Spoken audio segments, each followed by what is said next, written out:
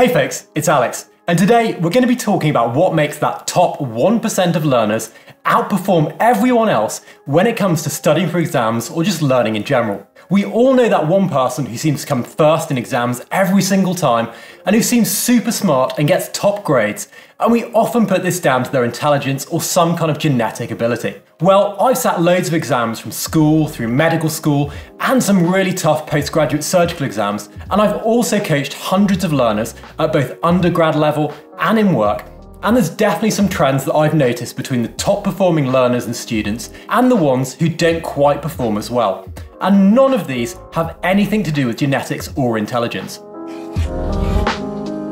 Whether it's at school, college, university, or in work, the most effective learners seem to possess some common habits and techniques that set them apart from everyone else. And in this video, I'm going to break these down into 7 habits and study techniques that you can apply right now to become a top performer yourself and learn faster and more effectively than ever before. And I'm also going to touch on a bonus 8th study technique at the end, so do stick around.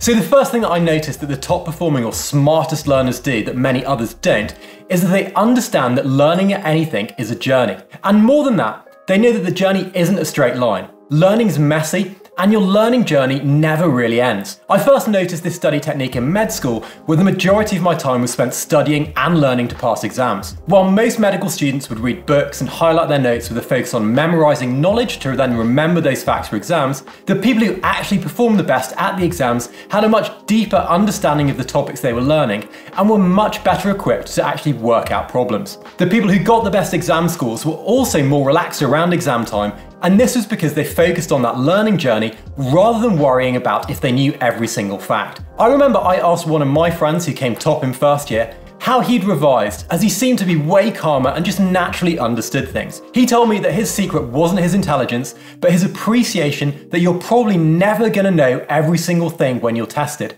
But that's okay, because that's kind of the point of exams, to separate the top performers from everybody else. He told me that he looked at learning anything like an ongoing journey, where you might need to go back the way you came a few times or try some different routes to help you understand what you're studying. And once you've found the fastest route and you do understand that topic, you'll be able to get to the end way quicker and work everything else out when it matters. Now, this was maybe a little bit philosophical, but if we look at the research, we know that learning anything isn't a straight line. Learning is both discursive and recursive, meaning we need to digress from what we're learning, and then we need to go back over what we're learning to really make that learning stick. The work of Hermann Ebbinghaus and the forgetting curve shows that memories are consolidated most effectively when we come back and test our knowledge after a period of time. And this is where the concept of spaced repetition comes from. And we also know from Bloom's taxonomy that simply memorizing facts is just the start of your journey to mastering whatever you're learning, as then you need to understand what you're learning and then apply it as you move up the pyramid. So top performing learners will not just memorize things from flashcards, but will actively read around topics and relate new content to what they already know to more deeply understand things and be on a continuous journey of actively asking themselves, do I actually understand this topic and can I explain it in simple terms? Now, I'm also on a journey to grow a community of high performing learners through this channel, so do consider hitting that subscribe button to be part of that journey. And we'll now look more deeply into this concept of deeply understanding topics and being able to apply knowledge in our next study technique, which is all about having Eureka Moments. Now, the idea of having a Eureka Moment comes from a story about ancient Greek polymath Archimedes. In the story, Archimedes was asked by the local king to determine whether a crown was pure gold or whether he'd been cheated by the goldsmith who'd made it. Archimedes was going crazy as he couldn't figure out a solution. And then, during a trip to a public bath, Archimedes noted that water was displaced when his body sank into the bath, and in particular, he noted that the volume of water displaced equaled the volume of his own body immersed in the water. He'd just discovered how to measure the volume of an irregular object, and he worked out that if you placed a weight of gold equal to that of the crown into a basin filled to the brim with water, and then removed the gold and replaced it with the king's actual crown, if the water rose higher and overflowed with the crown in it, they could be certain that the goldsmith had cheated the king. Now, when he figured out how to solve this problem, Archimedes allegedly leapt out of the bath and ran home naked, shouting Eureka, meaning I found it. And it's these Eureka moments that the top performing learners focus on. Rather than spending time trying to memorize everything about a topic, they'll look to find the key concepts that will unlock their deeper understanding of that topic. In educational research, these Eureka or light bulb moments are termed threshold concepts, which is a term outlined by Land, Mayer and Cousins in research published between 2003 and 2005. In this work, which originally looked at understanding economics, threshold concepts are described as core concepts that, once understood, transform a student's understanding of a whole subject. And suddenly, they're able to see it in a way that they weren't able to before. These concepts are often hard or troublesome for learners to grasp, but when they do, they unlock related topics and the subject seems way easier. For instance, concepts like gravity may unlock understanding in areas of physics. Photosynthesis unlocks related topics in biology, and blood circulation unlocks much of cardiovascular disease and anatomy in medicine. So these are not just hard to grasp facts, they're concepts or principles that sit at the heart of what you're trying to learn. And top performers will actively look for these threshold concepts and Eureka moments that will help them to more deeply understand things. And this all links back to top performers being better at encoding information and being more efficient with how they learn in general. If they can unlock hard threshold topics first, everything else will seem more relatable and will be more easily encoded to this existing knowledge than trying to learn facts in isolation. But how do top performers actually deeply understand what they're learning and actually have these moments when other learners don't? Well, for that, let's look at study technique number 3, which is all about focused and diffuse thinking. Most students know how important it is to focus, but if I told you that top performers actually daydream and spend time relaxing to learn other problems, would you actually believe me? Well, most people try and stay focused for long hours in the library and focus on reading their notes. Focused thinking is a highly attentive state of mind where the brain uses its concentration abilities in the prefrontal cortex to ignore all extraneous information. And because of this, it's a preferred method for studying and memorizing knowledge-intensive subjects. When we're in our focus mode of thinking,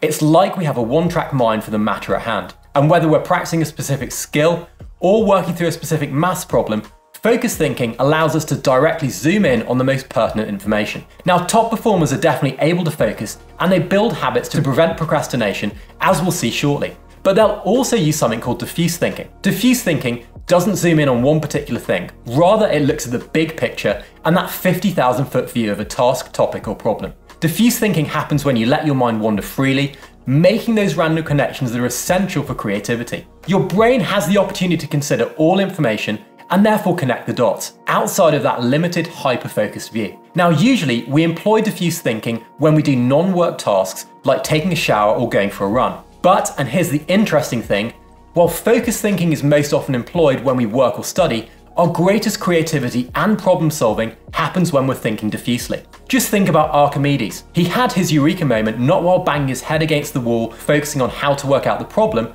The problem came to him when he was relaxed having a bath. An experiment published in Nature looked at subjects who were taught a complicated algorithm for solving a math problem. Secretly, however, there was a much easier way to solve that same problem, which none of the subjects discovered first time around. When they were retested 12 hours later, before going to sleep, some figured out that easier method, but others didn't. But if you tested them after a night's sleep at the same interval of 12 hours, the rate of discovery of this easier method of solving the problem more than doubles, suggesting that while sleeping, our brains better connect information and help us to solve problems while we sleep. So top performers will make sure they stay efficient and will take breaks, exercise, and get sufficient sleep to give themselves time to think diffusely and more deeply understand what they're learning, in addition to laser-focused study sessions which tackle those high-yield threshold concepts. Diffuse thinking also links back to learning being a journey, and us needing to go over certain topics again and again to deeply learn things. And this brings us to study technique 4 of high performers, which is all about focus and chunking.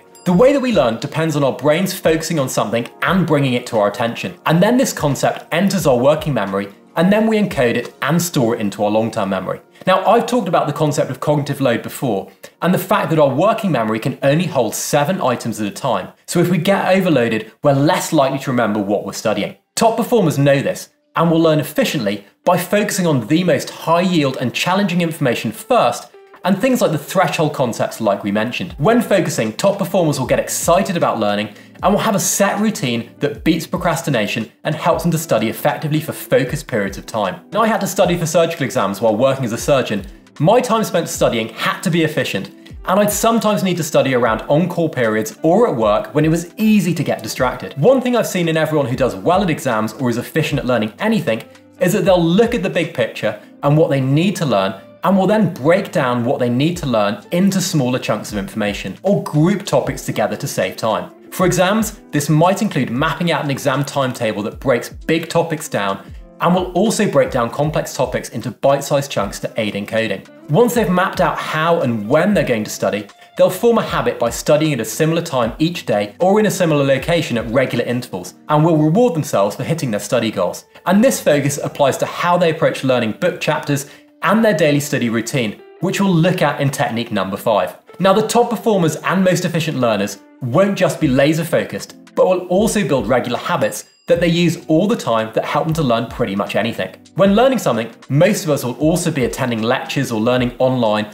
or learning from experiences at work or in school. But what a lot of us don't do that the top performers do is spend time ahead of those learning opportunities to prime our knowledge and get the most out of those learning experiences when it matters. Now, I've been guilty of this myself, as it's easy to just rock up to a lecture and expect to be spoon-fed or feel productive taking notes. But actually, this isn't very efficient and it's a bit of a waste of time. While many students will sit in a lecture learning things, top performers will spend time before the lecture reading what's going to come up and actively testing their knowledge so that they can get the most out of that learning event. And this doesn't just apply to lectures. If you're learning from a textbook or a video, priming is our ability to look at a piece of information and quickly scan the text first, rather than take it all in at once, and get a framework on how to approach learning and the material we want to know before we actually start learning it. Top performers will scan headings, diagrams, important images, and example questions to give a simple overview of how the big picture comes together. Rather than getting sucked into all the detail, they'll scan and skim read for those Eureka moments and prime their existing knowledge so that new information can be more easily encoded. If you're interested in seeing this in action, I have a great video I'll link to where I go through how I encode effectively, and mind mapping is also a great way to map out those big topics at a 50,000-foot view. But encoding is only part of learning effectively, and top performers also do something else that many other learners don't, and that's all about using active recall effectively. So study technique number 6 of top performing learners is that every single top performer actively engages with the content that they're learning, and they spend the majority of their time testing their knowledge and identifying weaknesses ahead of any tests or exams. One of my friends who aced her surgical exams in med school would never take any notes and only wrote out active recall questions during lectures. When I first saw her doing this, I thought it was pretty nuts, but after I started doing it myself, my grades went through the roof and I never took notes ever again. While passive note-taking makes you feel productive, if you're not actively engaging with what you're learning and noting down questions you perceive will be hard, you're unlikely to learn things effectively. In cognitive research, psychologists talk about the primary learning event as a key opportunity to engage with topics and learn efficiently. When I had to learn lots of information around my day job as a surgeon for exams like the MRCS, I'd go direct to doing active recall questions in focused study sessions and chunk these up based on the surgical specialty I was learning. By using past papers and question banks, I was ensuring that the information I was learning was relevant, meaningful, and in the same format as the exam, but I was also making sure that it challenged me at the appropriate difficulty level. In video games, getting players hooked and engaged depends on the controls, the difficulty level, and the feedback loops to get players into a flow state where they love playing that game. And it's the same for learning, and top performers know this. Whether reading and asking themselves questions about what they can remember from the last paragraph of text, or testing their peers in a group learning session, the top performers will all default to using active recall. A literature review from Kent State and Duke University in 2013, which analysed hundreds of separate studies about effective revision techniques, concluded that active recall was better than mind mapping and note-taking, since it's extremely efficient for committing details and ideas into your memory. And in 2011, Jeffrey Karpik and researchers split 80 students into 4 groups, with each student tasked with learning the same material before being tested on what they'd learned. In both the verbatim test, when asked to recall facts, as well as the inference test, when asked to recall topics and concepts, the active recall group significantly outperformed the other groups. This study showed that testing yourself just once is more effective and meaningful than rereading a chapter 4 times. But there's one final thing that top learners do that few others do, and that is whenever they've finished a primary learning event or even finished an exam, they'll reflect back on their process and aim to get better. Reflection and reviewing information after learning is absolutely essential. Hermann Ebbinghaus noted that the most effective way to reduce the effects of the forgetting curve and retain information for longer is to use active recall to test our knowledge at set intervals after that initial learning event. Top performers don't just use spaced repetition with flashcards though.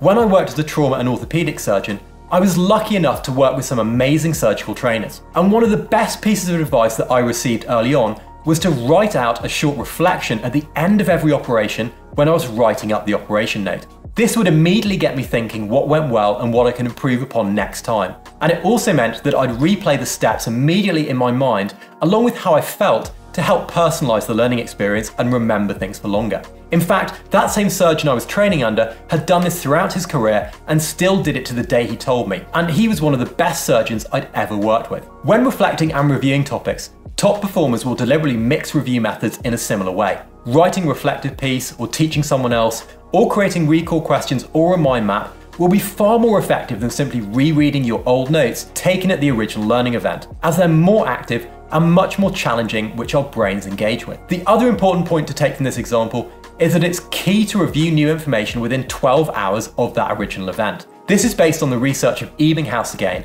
and making a habit of reflecting and reviewing is something that all top performing students do. Whether that's reviewing the previous day's study session's main points through active recall and asking yourself what can you remember at the start of your next study session, or ending every single day with a daily review, making reflection and reviewing what you're learning is study technique number 7. Now, as a bonus 8th study technique of top performing students, I'm actually including what I believe is the most important study technique, and it takes us all the way back to study technique number 1, which is that learning is a journey. Stanford psychology professor Carol Dweck has shown that while talents like sporting ability or intelligence have some elements of genetics related to them, they're by no means fixed and everyone is capable of improving. Top performers understand that they need to have a growth mindset and that hard work beats talent when talent doesn't work hard. By watching this video, you're already taking responsibility for your learning by actually learning how to learn, which is great. But very few people do this. If they get a bad test score, they take it personally and get upset while also blaming everybody except themselves. When you're learning anything, there will be ups and downs as with any journey. But people who take responsibility while not taking things too personally and then focus on getting better will see the most gains, and this growth mindset is an absolute superpower. People like Charles Darwin, whose theory of evolution has made him one of the most influential figures in history, are often thought of as geniuses. You may be surprised to learn that Darwin actually flunked out of med school and ended up, to his father's horror, heading out on a round-the-world voyage as a ship's naturalist. Now, out on his own, Darwin was then able to look with fresh eyes at the data he was collecting. Approaching material with the goal of learning it on your own can give you a unique path to mastery. Often, no matter how good your teacher or textbook are, it's only when you do things by yourself and look at other books or videos that you begin to see that what you learned from a single teacher or book is only a partial version of the full subject, which has links to still other fascinating topics that are your choosing. Taking responsibility for your own learning is one of the most important things that you can do and will help you to build confidence to learn anything. Now, sometimes bad teachers might even tell you that you can't do something or that you're just not that smart. Well, top performers believe in their own ability to learn and ignore this negativity and focus on being the best they can be. So to summarize, the 7 study techniques of top performing students are: learning is a journey, having Eureka moments, having focused and diffuse thinking, using chunking and good encoding, priming your knowledge ahead of learning, using active recall at all times, reflecting on everything, and as a bonus 8th study tip, taking responsibility for your own learning. Now, I hope you found this video useful on your own learning journey. As I mentioned, I'm trying to build a community of top performers who are obsessed with learning and studying more effectively. So if that's you, do consider hitting the subscribe button and let me know in the comments below or by reaching out via my website if there are any other techniques you'd like to see covered to help you learn more efficiently and effectively. And I'll catch you again next time.